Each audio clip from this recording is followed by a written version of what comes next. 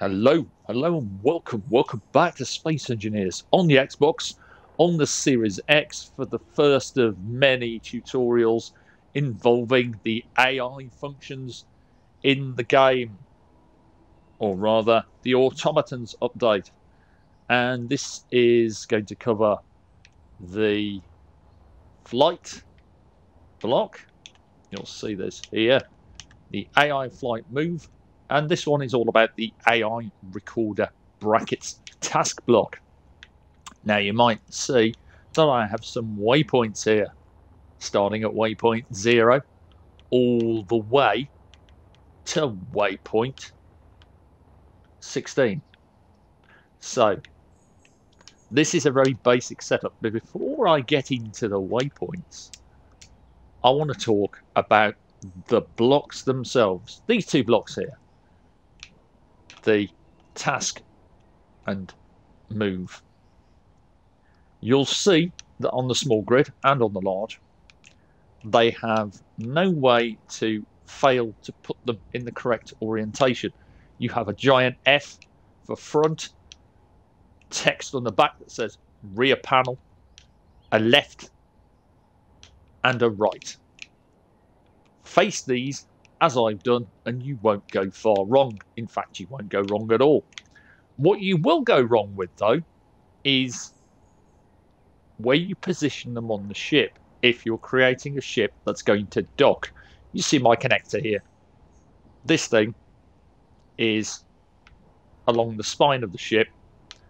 So if I want my AI recorder task block correctly placed, I would need to remove this connector, build some blocks or a sort of further extension of the ship, and slap this AI recorder task block right behind that connector, as close to it as possible.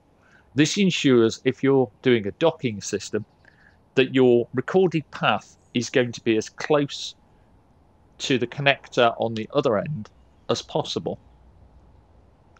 Now, if we take a look at these blocks by jumping into the cockpit, going into the control panel, moving up first of all to the AI flight move, this replaces your autopilot relay, or rather it works in conjunction with the AI recorder task block, which replaces your autopilot from the remote control. The remote control block is still used, but it's used to control ships now more than to give them any kind of autopilot function. You should be using these new blocks. And on these new blocks, we have the good old collision avoidance and precision mode. Now, precision mode, if I turn it off, I'll show you what precision mode does exactly. You could set the speed limit, you could set the minimal altitude you want this to fly at, and you want it at 0 if you're doing a landing system or a docking system that comes down onto a connector underneath the ship. You can align it to planetary gravity, and you can have the max pitch and roll angles set as you want. Now, if you've got a grid that can't provide a decent level of thrust in all directions, you probably want your max pitch and roll angle to be like 10 degrees. You don't want it to go too far off kilter with the AI, otherwise that grid is just going to smash into the ground. So that's something to remember.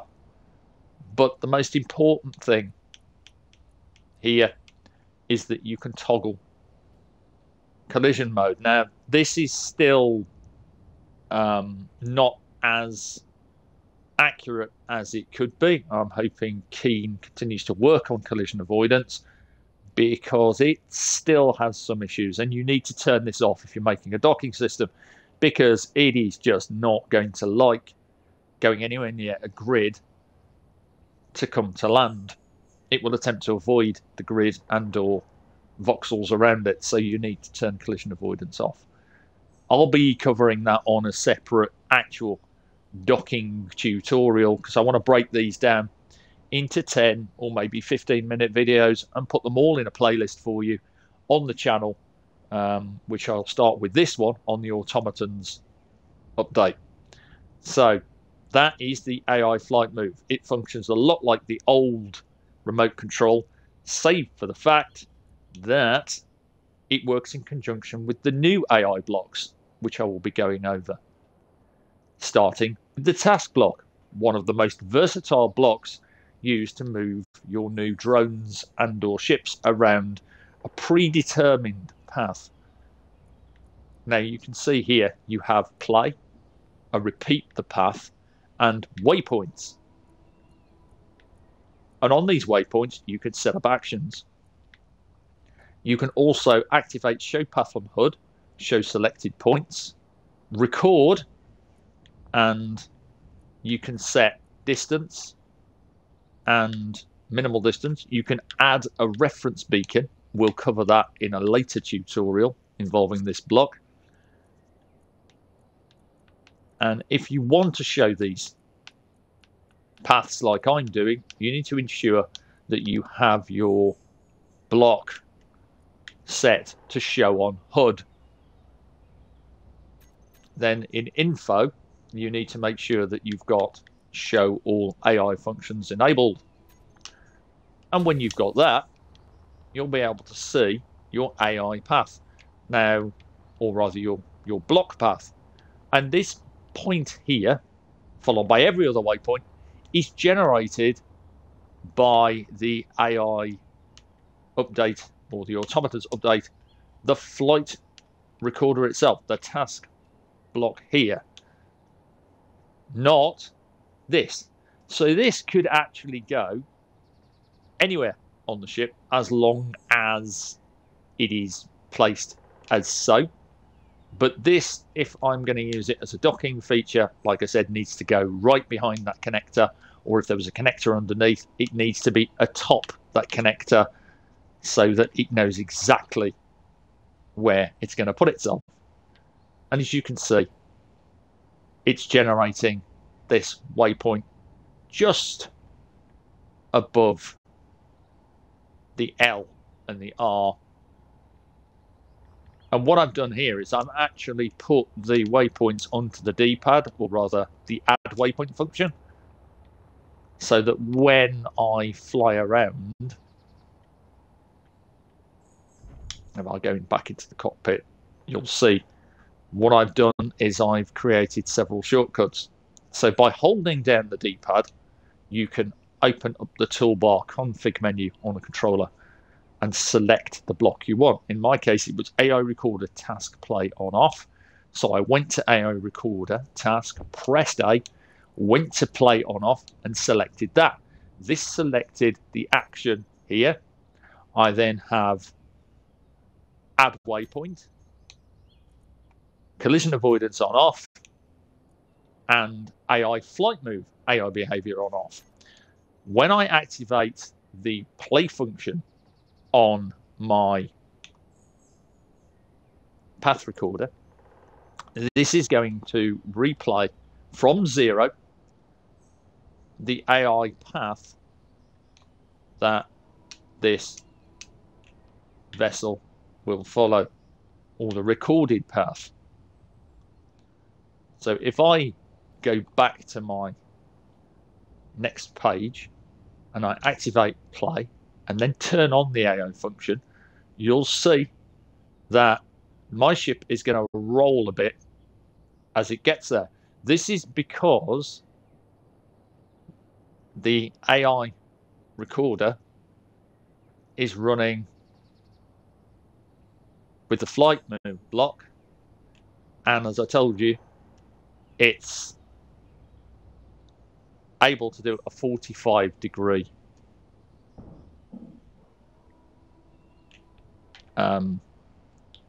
pitch and roll. So if we want to smooth that out, we go to our AI flight move again,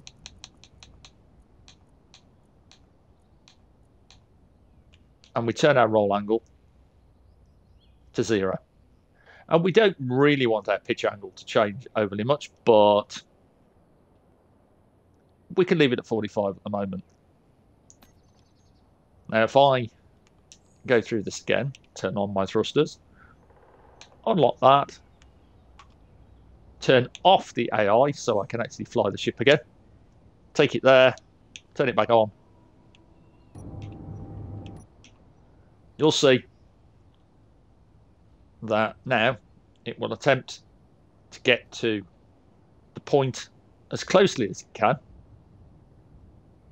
and adjust its positioning so that it can follow these points. Now, this isn't precision mode, so it's basically going to move a lot quicker.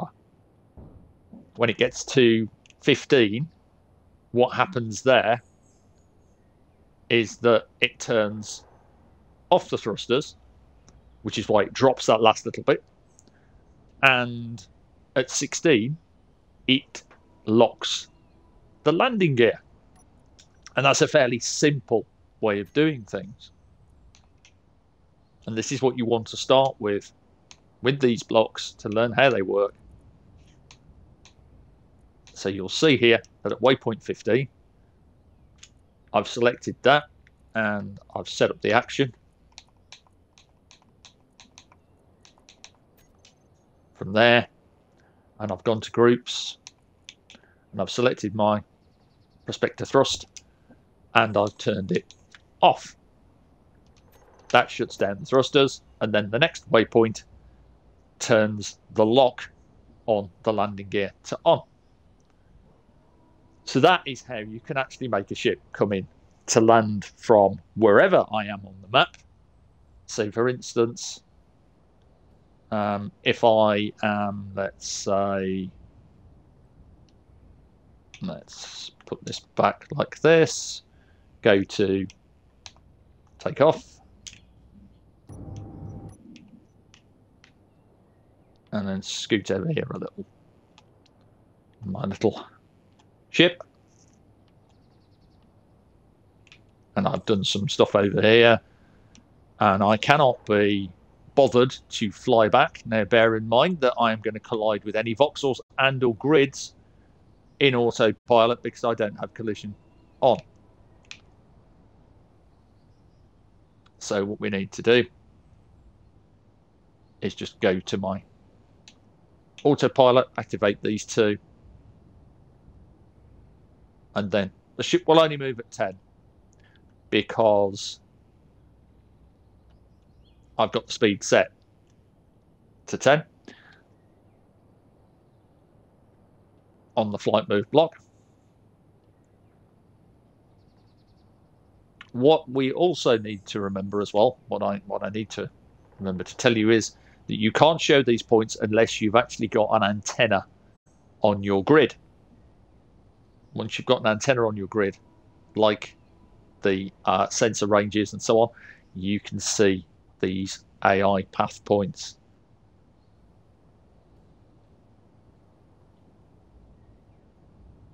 And so you don't want to go above 10 when you're doing complicated docking maneuvers or landings. You want it to be potentially as slow as possible. And what you can do is, if you have a static fixed base and you know that that's not going to move, you can create a waypoint and you can use a AI basic block that's not a task record block. I'll cover those in a later tutorial because I don't want this to get too long in the tooth. What that will do is use the autopilot function to go from A to B much quicker.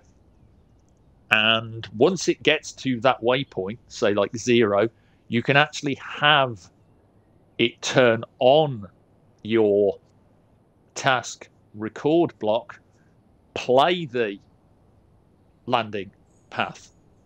So you can actually have these blocks triggered off waypoints to give you control over the system you want to use to bring a ship like this into land.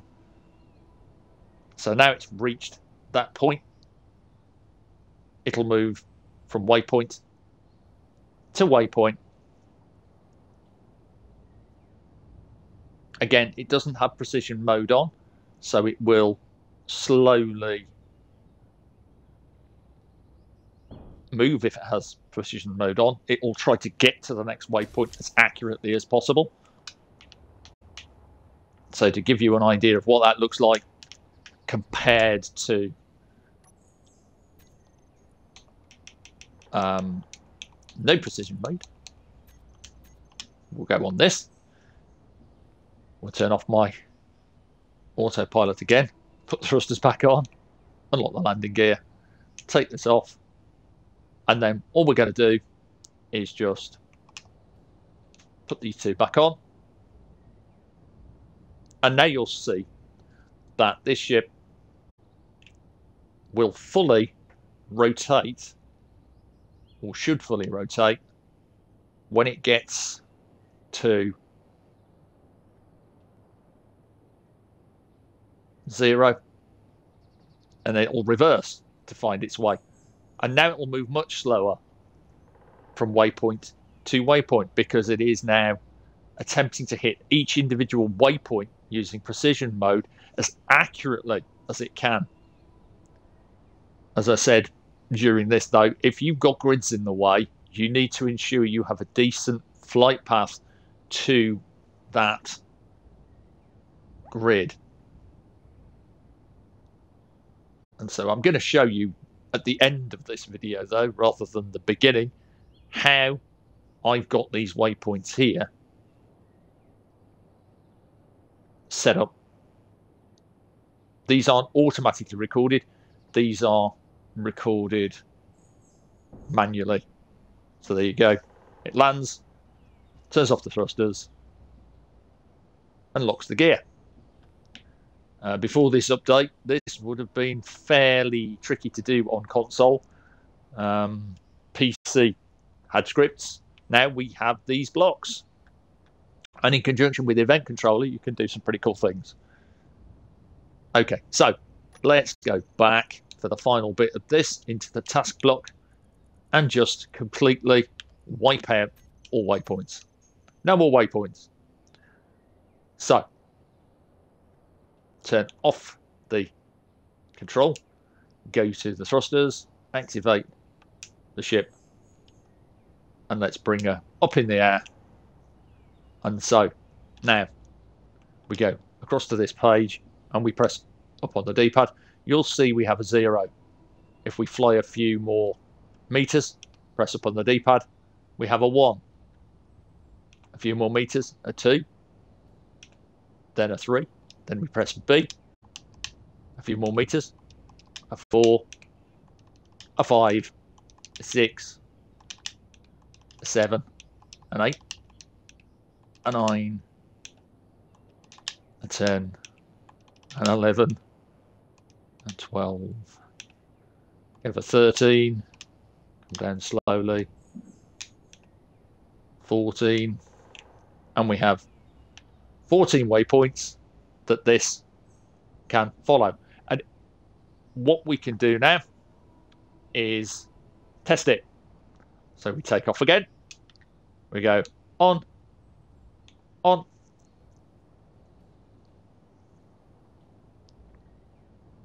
and our autopilot recorded path should play as I've set it up. And this way you can use this to add accurate paths to drones for when you want them to come down onto connectors or onto any other docking device you may have. And you can use these waypoints to trigger actions and other blocks to create more complex systems. But to begin with, you just want to play around with this.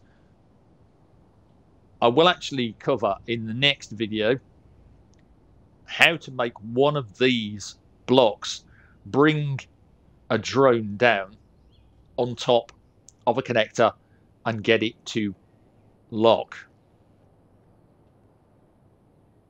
And you'll see the reason I turn the thrusters off, if you've noticed, is the ship doesn't quite come down onto its 14, it's still hovering. So it doesn't come all the way down to the ground. So those landing gear there are not in a lock state. If you see at the bottom there, it says unlocked. So we can't lock them because it's not ready to lock. We have to turn the thrusters off and then lock them. So as our last little bit of this, we go to record a task. We go all the way down to our waypoints and we pick waypoint 13. We come down onto setup action. We go to groups. We go to our thrusters. We turn them off.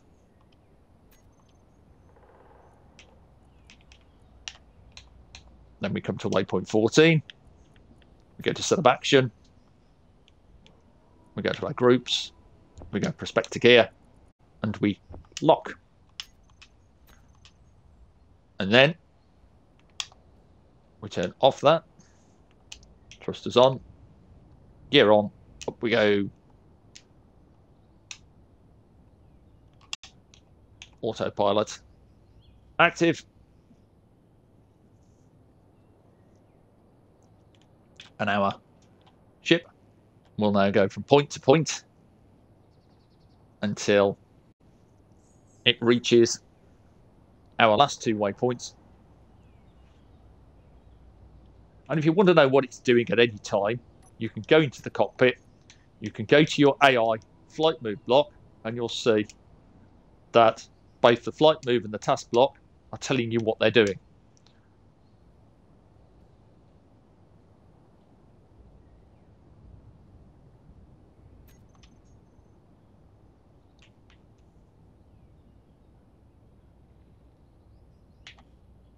There you go.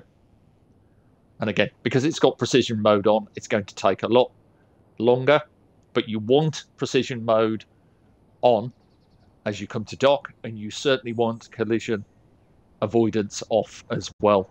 Otherwise, it's going to have no real way of doing things. Now, that dropped a bit hard, so probably what we want to do is set up some more waypoints, which you can do easily enough by just adding them and deleting 14.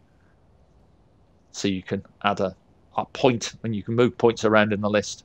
But that is your basic look at the flight move and AI task. I'll be covering in the next video how to use this AI task with just a couple of waypoints to move a drone from the sky down onto a connector and get it to lock. There's a couple of things you can do to make it work a lot better, and I'll go over all of that in the next video. There you go for your first Automatons retail video block edition look, or whatever you want to call it. Words are a bit tricky at the moment. We suffered a loss in the family. My dad's beloved Jack Russell of 10 years old died unexpectedly on Friday in very nasty circumstances. I won't go into detail, but it was not something I would wish on my worst enemy. However, this is all about space engineers and a load more to come. Thank you very much for liking, subscribing, being with me, supporting me as we move towards the 3 years of content for Space Engineers on the Xbox on this channel as of the 27th of this month. Brilliant. And as I hit 2,000 subscribers eventually, I am releasing, along with Paul, the map with the all-terrain armoured transport from Star Wars, the AT-ST, and anything else that Paul feels will fit in. Until then, though, stay safe, take care, have fun, enjoy the game, keep on creating, keep on contacting me in the comments, and so on and so forth. I'm happy to try and answer questions as long as they're not server related or anything to do with scripting, because on the Xbox we just can't do it, so I don't cover it. Bye for now.